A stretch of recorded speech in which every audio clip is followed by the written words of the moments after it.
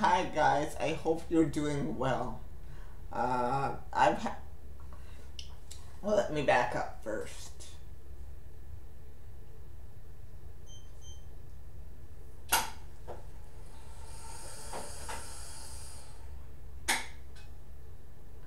I've had this sermon in my heart since last week, early last week. Usually I get sermons in my heart around Thursday, but this one came to me about, I think it was as early as last Sunday night. Anyway, it's called the three-edged sword. I'll explain that title in a minute. Let's pray. Father, I thank you for this time together. Speak, Lord, and do what only you can do. Heal, restore, deliver. Make this the most powerful sermon I've ever preached for the people. Lord God, let them feel your spirit and receive your love. In the name of Jesus, amen. So, this sermon is called the three-edged sword. I was thinking about all the crap that's going on in the world today. I was thinking about how politically messed up we are, how financially messed up we are globally, and how just in turmoil we are. And I was thinking about the life of David and how he let the three-edged sword really get to him. And the three-edged sword is power, money, and sex. In the right hands, they're tools for greatness in marriage. Sex is a wonderful, beautiful thing. In the right hands, money is a wonderful, beautiful thing. And power, if given to the right person and used for the right reasons, is a wonderful and beautiful thing. But in the wrong hands and at the wrong time, these three entities can destroy lives. And I sense that right now, listening to me, there is someone that either of these three things, power, money, or sex, are destroying your life. And maybe all three. When we talk about power, what I mean when I say power, I mean leadership. I mean the ability to make decisions to affect other people. When I say money, I mean the currency of which the world is run. The dollar is currency, whether Canadian or American. The yen is currency. The pound is currency. All of that is currency. And that's what I mean when I say money. Sex, when I say sex, is the physical, emotional, spiritual intimacy of a man and a woman. Okay, that's what I mean when I'm talking about the three. So, these three entities are they show you who you are. They are three of the most sure indicators to reveal who a person is. Give them power, like leadership over people. Give them money, currency and give them sex, whatever they're attracted to, sexually or whatever, and it will indicate who they are. I think of the life, to be safe here, I think of the life of David. David was a shepherd boy in the field, and when he was a teenager, I would say about 12 or 13 or maybe even younger, he fought and defeated Goliath. But before he fought and defeated Goliath, he killed a lion and a bear. So the Lord was preparing him, I believe, for his eventual position. So God will do that. God will prepare you for your eventual position, which He'll give you. He'll give you a little bit and a little bit more and a little bit more to see how you handle things. And then when he was about a young lad, I feel like I'm English. When he was a young boy, he defeated Goliath when no one else could. So after he defeated Goliath, years later, he was anointed as king. And he wasn't even going to be anointed as king. He was the last pick. He was the last person anyone would think that would be king. But the Lord, he was almost passed over. And the Lord is saying right now, you were almost passed over, but He's going to anoint you to greater than you had ever dreamed, you had ever thought. And He's saying, just stay faithful. Just stay faithful. Just stay humble. He sees you serving in that job. He sees you raising those kids. He sees you doing all that. And just stay the course, because in due time He will exalt you.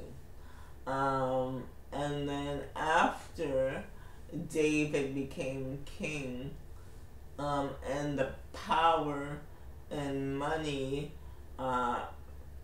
began to get to him, what happened was it began to get to his head. It began to really get to his head. And then that's when the whole Bathsheba thing happened, where David went onto the roof and saw Bathsheba taking a bath, like she was bathing, and he lusted after her so much that he sent for her. They slept together. She got pregnant, and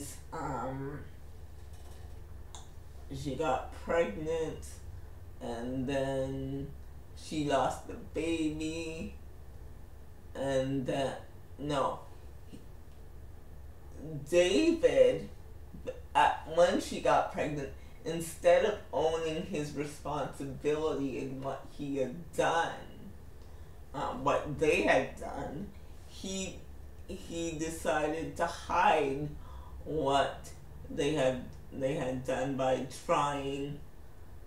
killing. First he sent her husband home in hopes that they would sleep together as husband and wife, and her husband could pass the baby off as his. This is better than Days of Our Lives, but because her husband Uriah was so loyal to David, because he was in David's army, he said, I cannot go home to sleep with my wife, but when all these men are on the battlefield, so I'm going to stay in the battlefield. So it really, the power and the money and the sex revealed David's weaknesses, revealed who he really was. And that's why in these circles, when you give somebody power to make decisions that affect other people, to make this decisions that affect everybody else, you can see how they really are. Do they manage that power with integrity? Do they manage that power with grace? Do they manage that leadership position with love and understanding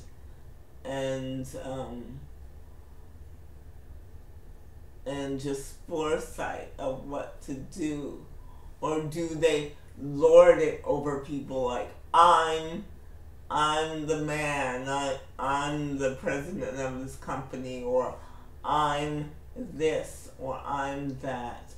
When power gets out of control, it can destroy.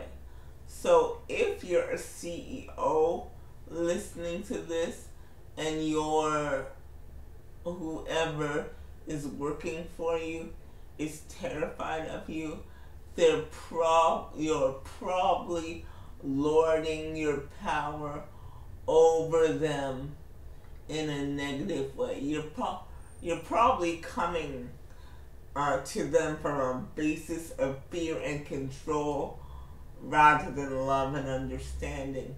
And the Lord will say to you, brother, sister, come from a place of love and understanding, not from a place of control and domination, because control and domination will get you what you want for a little while, but love and understanding and compassion will get you what you want for a lifetime. I'll say that again.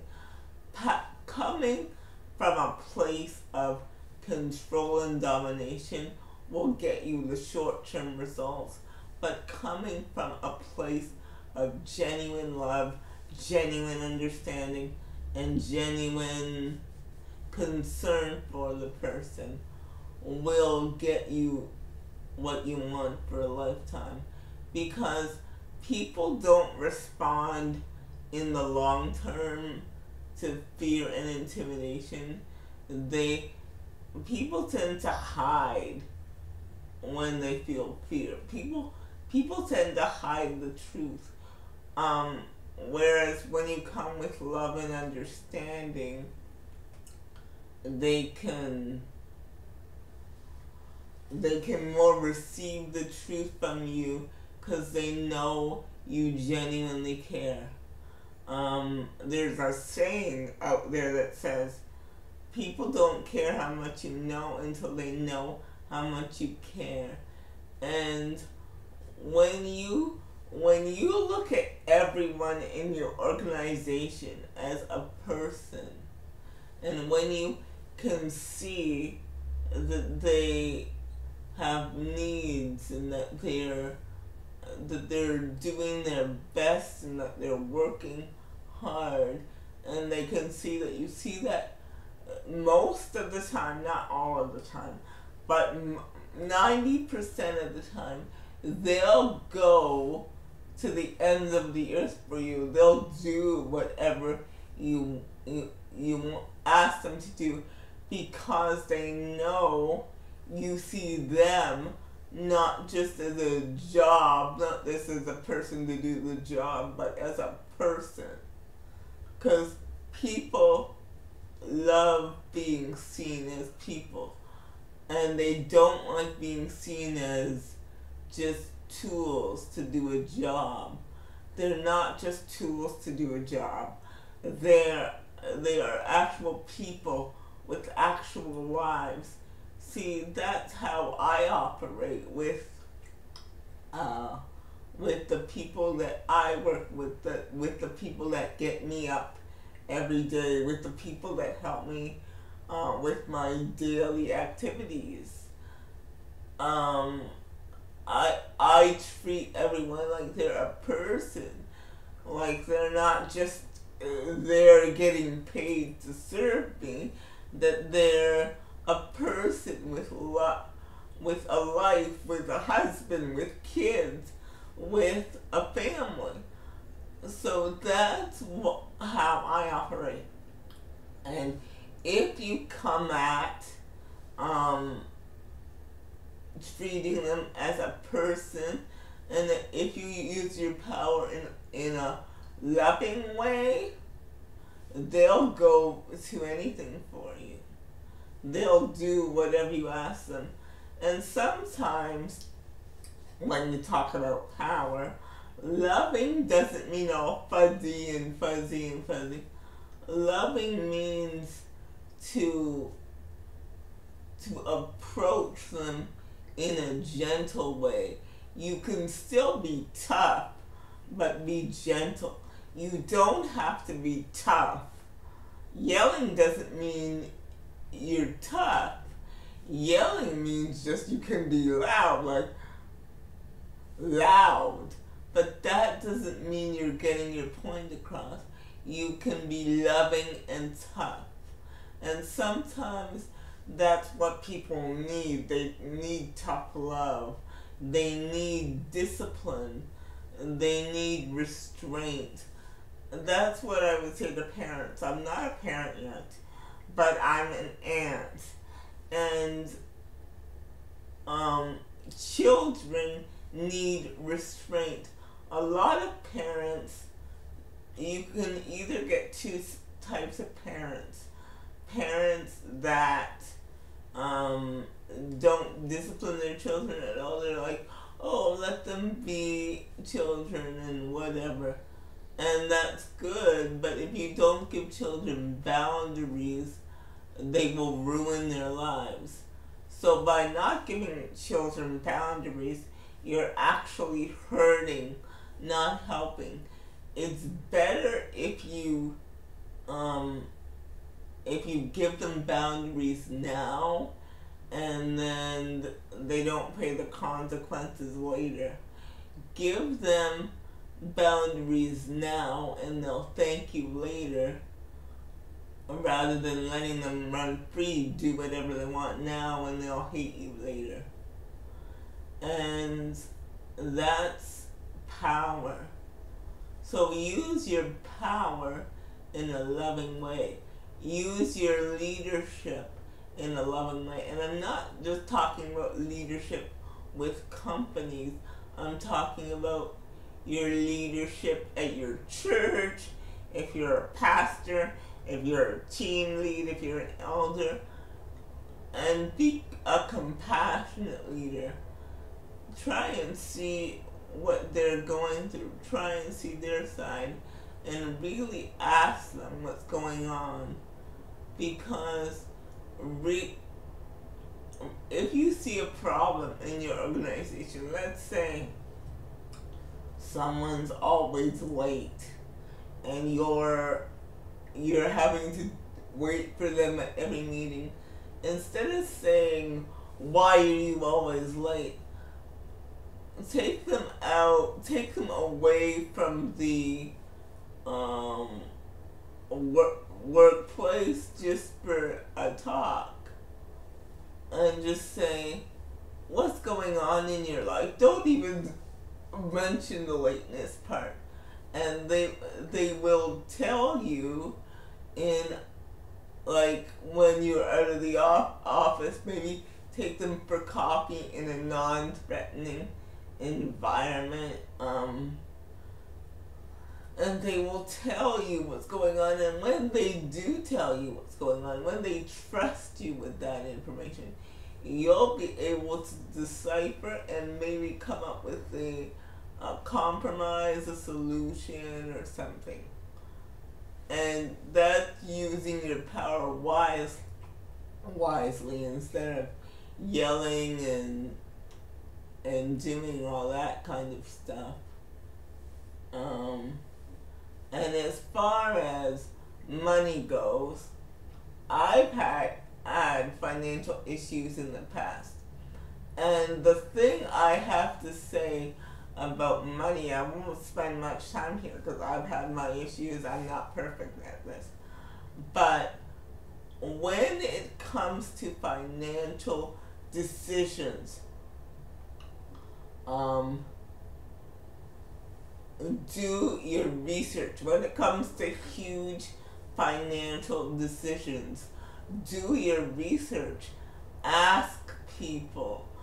Don't just go ahead and spend money that you don't have, and live within your means. Please, people, there's no sense in keeping up with the Joneses, because Mr. Jones doesn't care about you anyway. They have their own issues to deal with, and they don't care about you anyway. And this culture is a consumer culture. Ignore all that and live within your means. It's okay to treat yourself once in a while, but sit down with your finances and say, okay, how much is once in a while for me? And what could I treat myself on? Could I treat myself to a vacation? Could I treat myself to a movie? Could I treat myself in other ways financially? Or maybe I don't have to treat myself to anything that costs any money. Maybe I can treat myself with taking the kids to the park, or reading a good book, sending the kids off to my mother's and reading a good book. So I would say sit down with somebody, or even sit down by yourself if you don't want to sit down with somebody. Write down honestly what you can afford to spend on what, and then you can go from there. And ask the Lord. This really helped me. Ask the Lord to keep you on track, and He will put people in your life that will help keep you on track financially. And sometimes He will keep you on track. There's been times where I've asked the Lord, well, how much do you want me to do for this or that or that? And He'll tell me the number. He'll show me the number, like 200 or 100 or 50 or whatever the case may be. And He will keep me on track. When you bring your finances to the Lord, He will keep you on track. And your first way to give your finances to the Lord is through tithing. That is 10% of your income. Now, for me, I kind of break it up over the month, so I have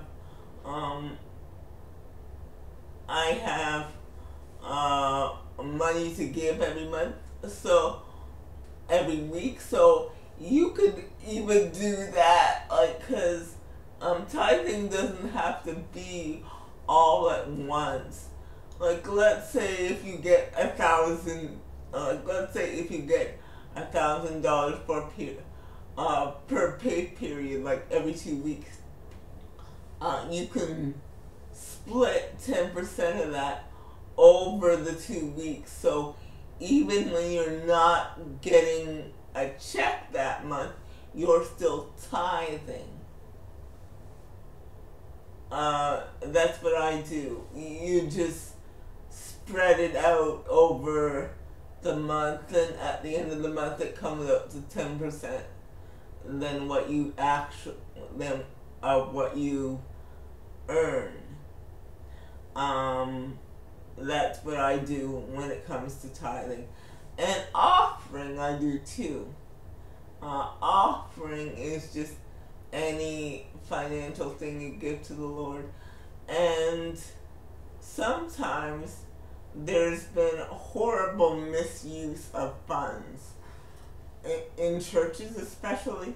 But what I've learned about this is, okay, if I'm tithing, if I'm doing what the Lord has called me to do, if I'm giving back to Him what He said legally to give to Him, that's all my business. What the church does with His money is not my business. And that might seem harsh and be like, it's about money. What are they doing? No, it's not your money. It's the money that He's assigned you to give to Him. So it is His money, and you're giving back a portion to Him, whether you give it to a church, whether you give it to a charity, whatever. But, so, whatever they do with the money you give back to God, that's their business. So if they are mismanaging it, if it's being mismanaged and not good ground,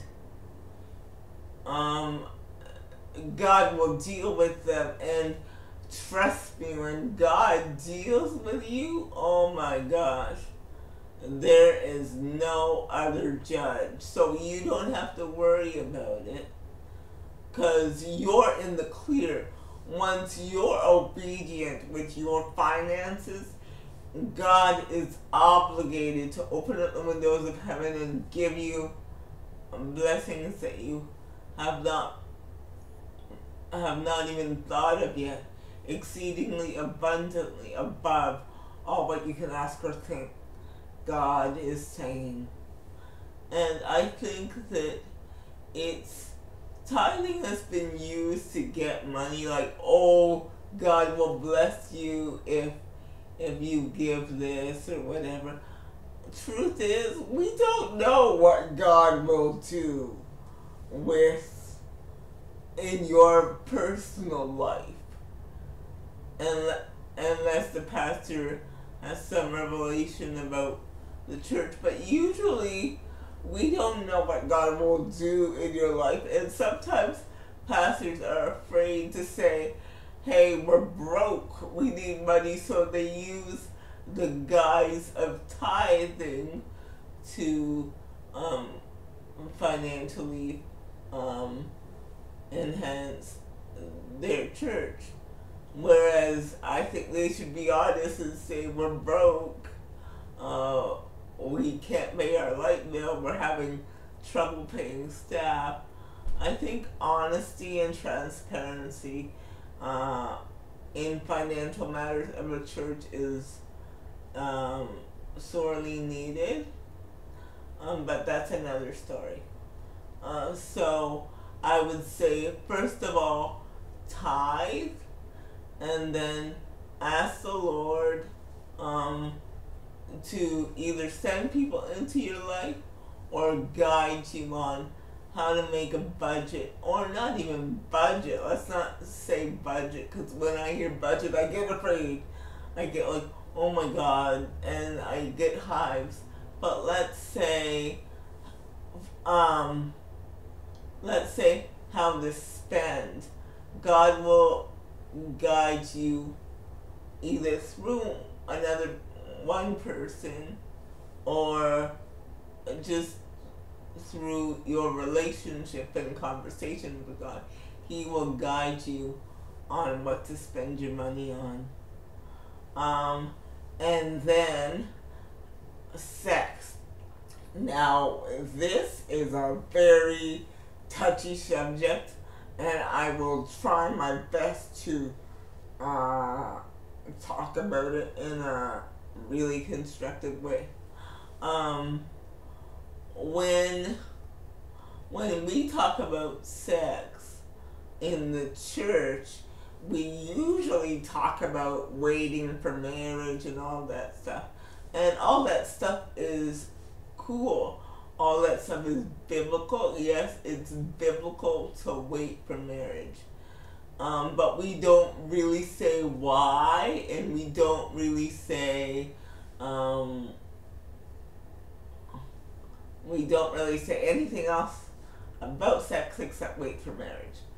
And you have people struggling with all kinds of sexual things, and you have people struggling with porn addiction. You have people, boyfriends and girlfriends, sleeping together and then coming to church, and nobody knows because nobody knows that they're living together, but they are fornicating. And first of all, let me say this: there is grace for anyone who is committing sin. There is grace all around for anyone who's committing sin, including sexual sin. So God's grace is able to forgive anything. All you need to do is ask Him for forgiveness. And that's the first thing. The second thing is, for me, I'm going to share a bit of my personal story.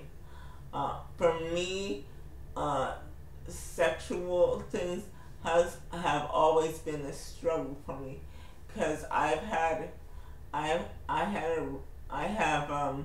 a really high sexual appetite, and I can tell,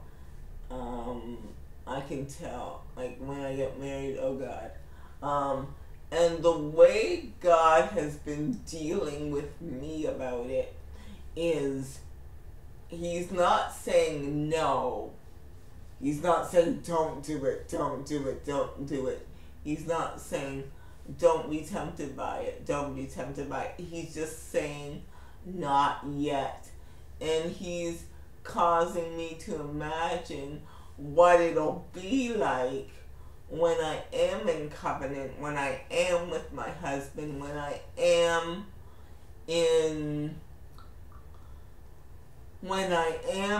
enjoying sex in my marriage. And I think part of the problem is we're just so busy saying don't, that we need more married people to say, I waited and it was awesome, or I waited and it was terrible the first time, but we had to get into a rhythm together. We need more married people talking to us singles and encouraging us, because it's very hard in this sexualized society. I can tell you from a 35-year-old single Christian who is also a virgin, it is very difficult. So what we need is encouragement. And what I will tell to every single person out there, hold on, he or she is coming. And that's what the Lord actually revealed to me was, He's like, what would you just think of the morning after your wedding.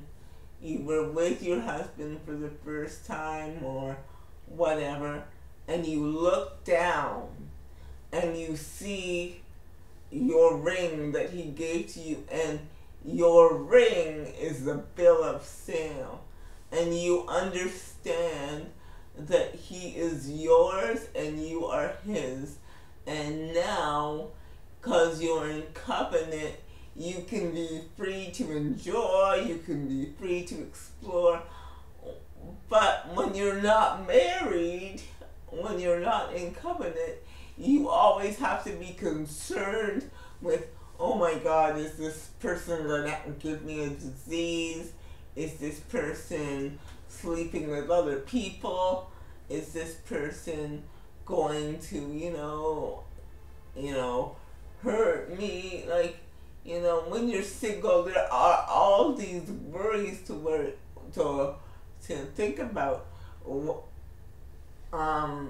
Versus when you are married in covenant with another person. And I'm not saying there cannot be affairs and other stuff that happens, but I'm saying in God's perfect plan, he wants us to enjoy sex in marriage because he wants us to have the freedom, the ability to explore that in covenant, to explore each other together in covenant, and to have no worries about, oh my gosh, is he gonna call the next day or whatever. He wants us to be free of all that. So that's why he says no sex before marriage, because he loves us so much. He wants us to feel free. He wants us to feel alive. And he says, you know what? He said to me, you know what?